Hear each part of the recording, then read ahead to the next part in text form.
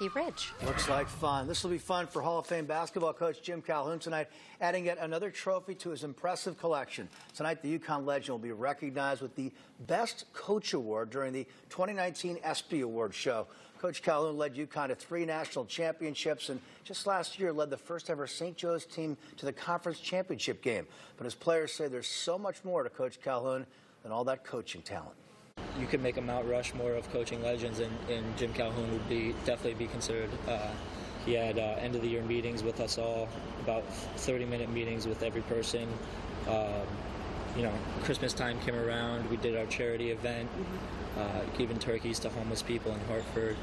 A lot of people don't see that. But according to ESPY producers, the honor is awarded to people who represent the epitome of a coach.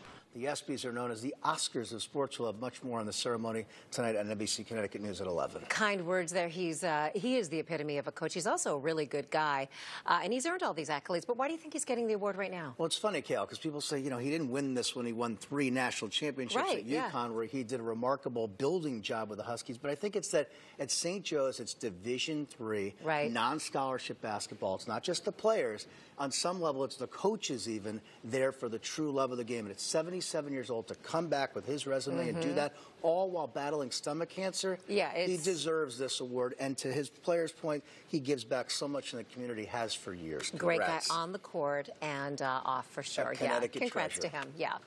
Years